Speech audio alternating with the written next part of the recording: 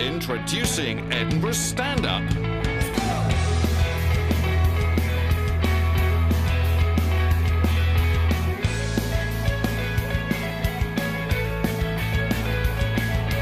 We are walking on wooden pavements, taking time 'cause time is upon us now.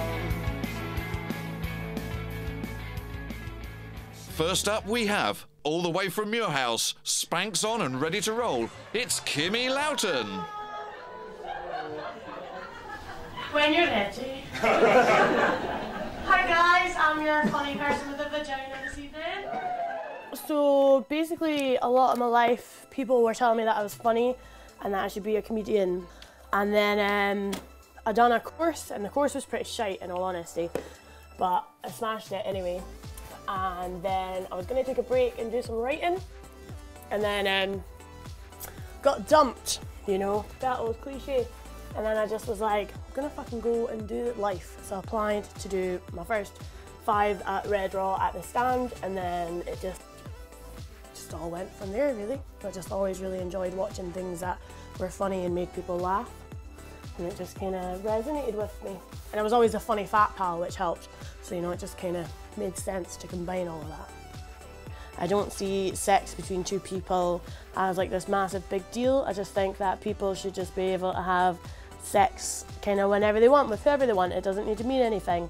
If you can have people that you have regular sex with, then that's extra nice. Just be whoever you want to be, go after whatever you want to look like or act like, and just, you'll find people. A lot of my pals who keep trying to tell me that I can't be a feminist and a slag. See, I don't think that's right. I think what's more liberal than deciding what and who I want to do with my own body. Right, but like, when I'm saying slag, right, I'm not meaning I'm a 10 to 3 bird hanging about outside the hive, you know, waiting for somebody to take me home. There's just a few incidents, a few stories that you can only really start with the words, you know you're a slag when. So, first example, you know you're a slag when you slept with not 1, but 2 people that have been on Britain's Got Talent.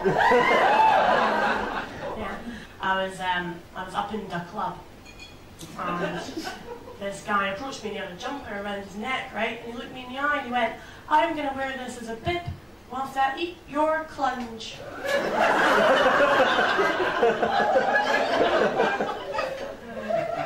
Joke's on him though, because I fucking ruined his jumper.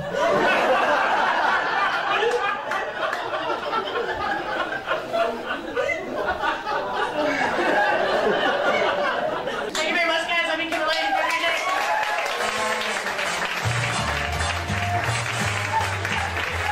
That was brilliant, yeah. So much better than I was expecting. I sometimes get a bit worried when it's a bit of an older audience, but sometimes the older ones actually like a bit of the dirty chat. They do. A bit of the shagging. They enjoy it.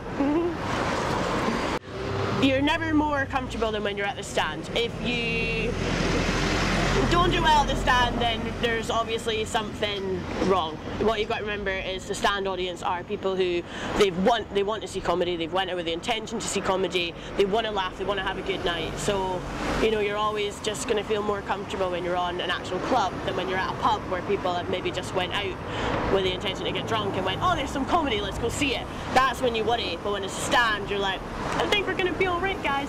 Yeah. What we do here is go back.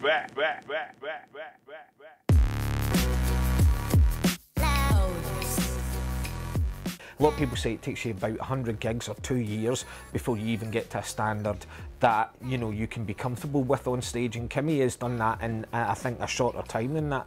I also think it's much harder for women in this industry. It is a male-dominated industry, and she comes at it with the right attitude. She's really funny, she's really blunt on stage, yeah, and I think that the only good things are going to come from her.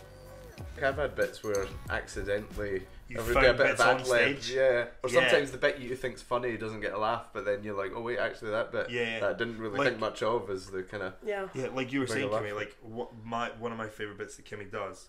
I was speaking to her about it, and she said that actually came from an ad lib, just one show. Yeah. The joke she does about she's like, I'm 24, but I tell people I'm 30. See, for 24, I'm alright. See, for 30, I'm fucking banging. Great joke.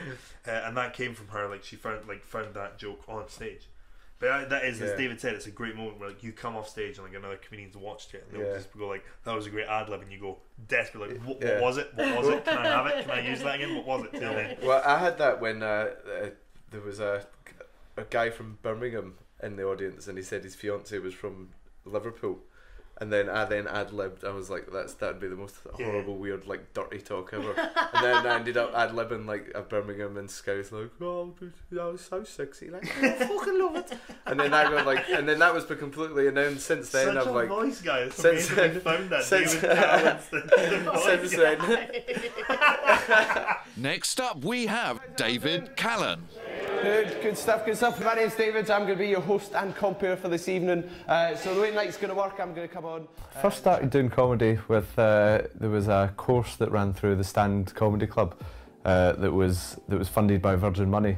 So it was like a, you know, once a month, sort of in the build up, about 5 months before the Fringe, and then it culminated in a showcase. My first ever gig was to about 170 people or something. In quite a big venue, which was quite nerve-wracking, but yeah, I suppose it was quite a good way to start out. It was good at doing impressions. I was the one that would do impressions of teachers and just sort of try and have a laugh. Probably went sometimes more than I should, but it was never malicious or anything. I was always just sort of trying to be silly. I mean, sometimes get nervous, sometimes don't. It isn't really dependent on the venue. It's more usually dependent on how I'm feeling on the day. What do I hope to get from comedy? I don't know, seems like a good, fun career, potentially. That would be, you know, seems like if that was your full-time job, it would be something that was pretty good, beats working in an office for 35 hours a week. So yeah, I guess that would be what I'd hope to get from it. So what's your name, lady in the front row? Liz, nice. Is it Liz? Yeah. Liz, like the Queen, good name. So you're here all alone. Were you meant to? I hope you weren't meant to be with people. You're just Billy no mates. Oh, does anyone want a pal? Who's the guy up the back on his own? What's your name? George. Liz. George and Liz. Like a fucking king and queen. There is like the proper like Edinburgh accent, right? You don't really hear much about the Edinburgh accent, but it does exist. I was quite surprised when I first came here that there was an Edinburgh, like people like Andrew with like that thing where everything's a question. Oh, I'm from Edinburgh, eh? I'm like, I don't know. Actually why. Little known fact, that's actually why the Edinburgh postcode is EH. So technically I'm half English, half Scottish, right? But it means I don't really have a short answer to the question, where are you from? So I thought, like, I'll go with, like, I was born and raised down in England. Edinburgh's the only place in Scotland I've ever lived in, right? I thought I'll go, like, half English, half Edinburgh, right? That kind of sums it up quite well. Nice wee roundup of where I'm from, right? And I was rolling with that for quite a while. That's my go-to answer until, like, a couple of months ago when I was out in Glasgow. This Glaswegian guy did that thing where he heard me speaking and wanted to find out where I was from. But he did that thing that Glaswegians fucking specialise in, which is when they're simultaneously quite friendly but also quite aggressive. So I was just like standing speaking to my mate at a bar, and this big hand came on the shoulder and he pulled me around. He went, "Here mate, where are you from?" I was like, I've got this. I was like, I'm half English, half Edinburgh. Without skipping a beat, he just went, "Oh, it's just half cunt, half bigger cunt." I was like, okay, cool.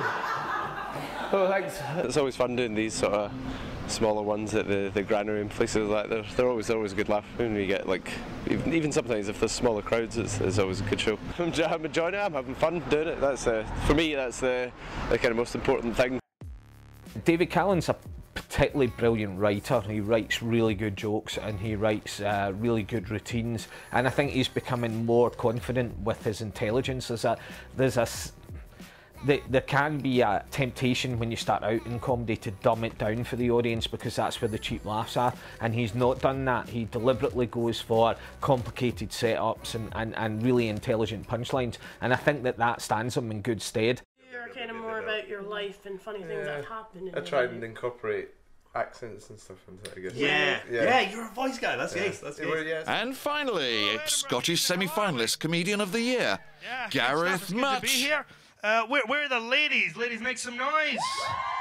I am not good with you. Oh, terrible girls. I think it kind of probably started like when I was like 12. I remember my dad giving me like a leaflet for this like local youth theatre, and they were doing a thing called a play in a week, which is where a bunch of kids go. You devise and do like come up with like the whole play and perform it in like a week. And then that was the first ever sort of performery thing I'd done. And then I fell in love with it, went to college to study acting. But then from that, I just kind of found stand-up. I remember my first gig was, I was like 17, so I was still in high school and stuff.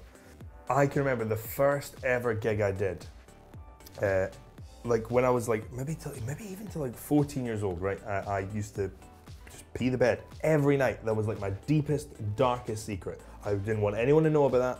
And it was like this horrible thing that I just was carrying with me. I wet the bed until I was like 14 years old. And then when I did my first gig at 17, like I spoke about that, and I remember people just like laughing, and it felt like kind of like amazing. I'd found this thing, like this way of just like sharing horrifically real stories, because I think, to me, that's what I would laugh at and stuff as well. Relationship with my father, probably the funniest, like probably the reason why I am a comedian. Very, very, very, very, very funny man. Always provided me with material. Since like as young as I can remember, he's just been like a great source for material. I get on with him really well. I mean, we do live with each other, so like we do kind of like clash heads and something every time and again and stuff. And as you know in my set, you know, we have sometimes a bit of a weird relationship. Like, I have no idea. I must have turned up to high school on the first day going, "Hi guys, so I'm here looking for the friend zone. Can anyone tell me where the fuck down there to the left? Thank you very much, boys. You guys must be the alphas. All right, you enjoy all that pussy, boys. If anyone needs me, I'll be over here watching Mean Girls. All right." It's a great film, isn't it? It's a great film. You laughed a little bit too hard, which I know you watched it, so. Because I didn't know how to react. There was like a whole rush of emotion going through me. I was there like suppressing all that shit down, going, "Oh, Dad, Father, Papa, don't preach. Daddy, fucking, hold on, were you about to ask me to buy you some Viagra? So you can fuck my mother?"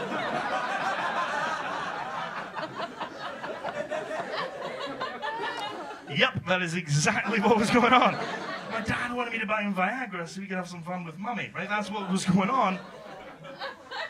Has anyone, like, I didn't know how to react. Has anyone here ever bought Viagra, by the way? Fair enough. I'll just have to believe you, you bunch of liars, right? But no, like, at first, I'd never bought Viagra. I'll live with you. I'd never bought Viagra. Never needed to. Never had sex. Never needed to. But like at first as well, I was like, there's no way I'm going to do this. It's all far too weird and creepy. But I thought, you know what? No, this is my dad. It's my dad. He's my buddy. I'm not gonna leave him hanging. Literally. Thank you very much. Cheers.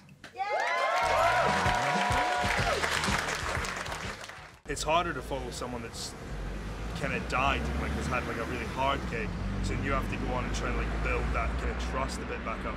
So if an act does well, you can just kind of ride that a little bit. And just kind of, it's easier if an act does well. I'd say storyteller, personal, self-deprecating storyteller. It's all tales of woe and like just me, my failure.